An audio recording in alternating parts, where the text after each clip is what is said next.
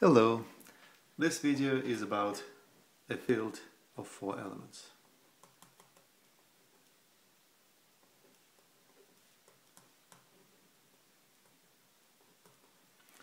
So why is 4?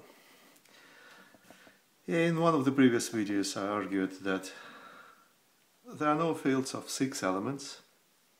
More generally, the number of elements in a finite field has to be a power prime. And 4 happens to be the smallest such power which is not prime itself. So let's write it as a power prime. And the base is 2, and that is equivalent to saying that the characteristic of f is 2. That is equivalent to say that the field f contains the field of binary numbers, the field of 2 elements, the field of integers mod 2. So the elements of this field are 0 and 1, or representatives of classes of even and odd numbers. So we could start writing explicitly elements of our field of 4. So there will be 0, there will be 1, and all arithmetic operations close on these two, so we can't get anything new out of these two by doing arithmetic operations. So we'll have to introduce a name for the next one in the list of 4. Let's call it alpha. And the next after we call beta, but we don't have to, because we can be sure that the next one we can make out of alpha and 1 doing the addition. Well, why I'm so sure that this is none of the previous? Well, if I just look at possibilities of that being 0, then it would be saying that alpha is 1, negative 1, which is the same as 1. If alpha plus 1 is 1, then that is to say that alpha is 0, which is again a contradiction with the choice of alpha. And finally, if these two coincide, that is saying that 1 is 0, which is not true. So that is a different element to the element alpha, and I will be using this notation because it's easier to use this notation, say, for computational purposes. Computational purposes, what I mean by that is computing the addition and the multiplication tables for this field. So the first table will be the table of addition in this field. That is, of course, a square table with rows and columns labeled by elements of my field. And using these notations for the elements, it's very straightforward to see what happens when we add.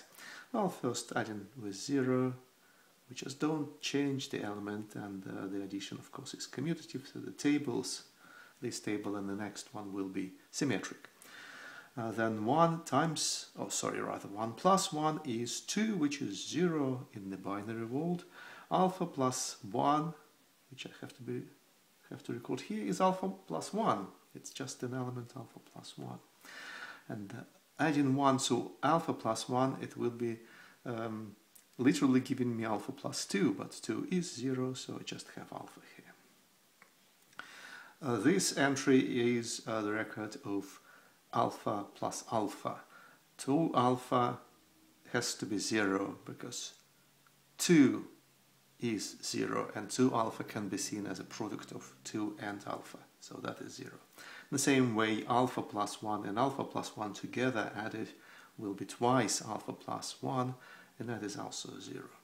And adding alpha and alpha plus 1, I will have 2 copies of alpha and 1. So again, 2 being 0 leaves me with this answer.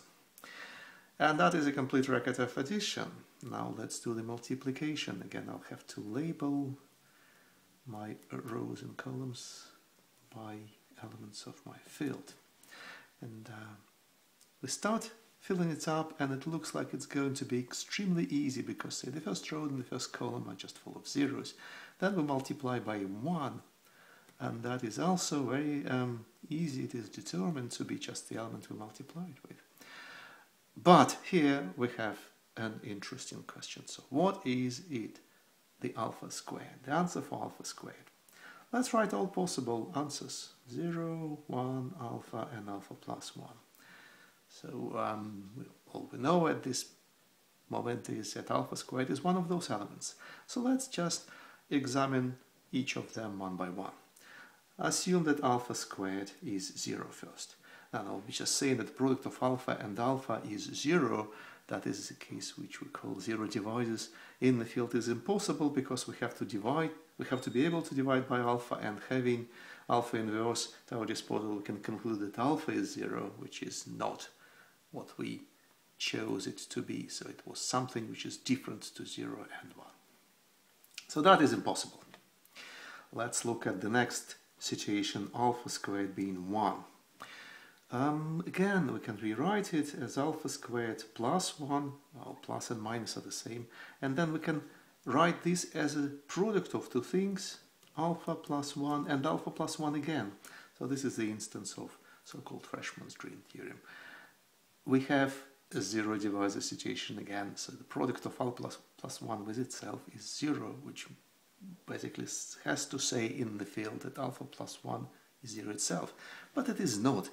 Alpha is not 1, so we cannot have this case as well. Now we are down to this situation that alpha is equal to alpha, alpha squared is equal to alpha, which is also factorable as a polynomial. Now we have this product being 0, again a contradiction. In the field we don't have products of non-zero elements giving us 0. And we are left with just the only option, after scratching this one, that alpha squared has to be alpha plus 1. And that is the option which is going to be consistent, because if I assume it here, then I have to compute, say, these 3 more entries, or really 2 more entries.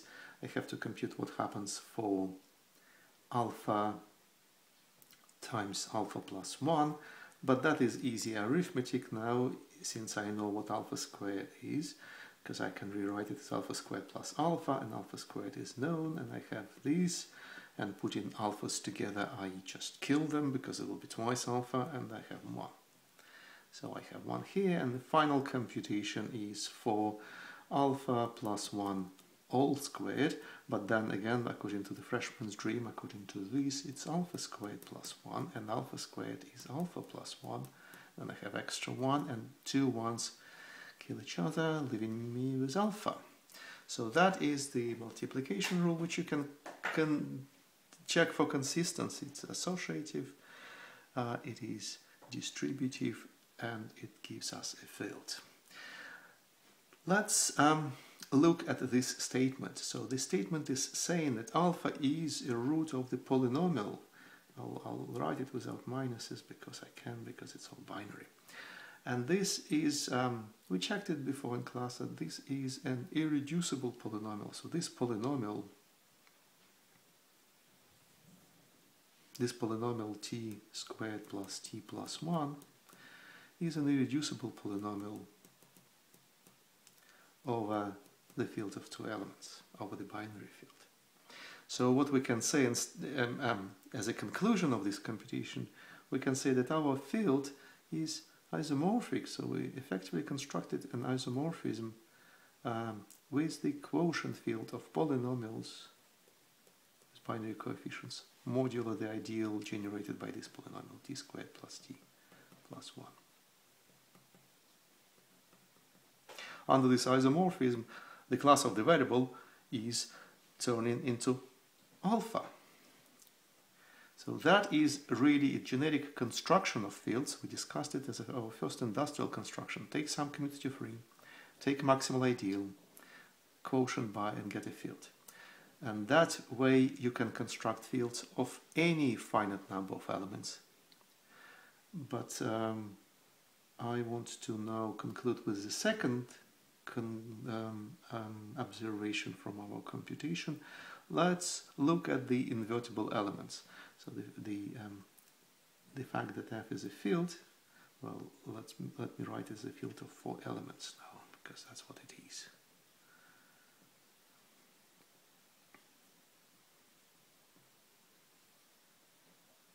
So I'll write it everywhere. The field of 4 elements, if we take away 0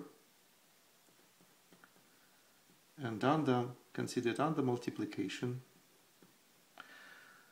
that is a finite group, and the number of elements in the group is 3, so 1, alpha, and alpha plus 1. And the group operation is recorded here, And you could see that, no surprise, 3-element group has to be cyclic, has to be generated by a single element, and it doesn't matter which non-trivial element you take, alpha or alpha plus 1, it will be a generator. So these you could recognize as a addition table of integers mod 3, as the prototypical cyclic group of order 3. So that is another generic, an instance of generic feature that elements, non-zero elements of a finite field will form a multiplicative group, and this group, as we checked before, will have to be cyclic. I'll stop now. Bye.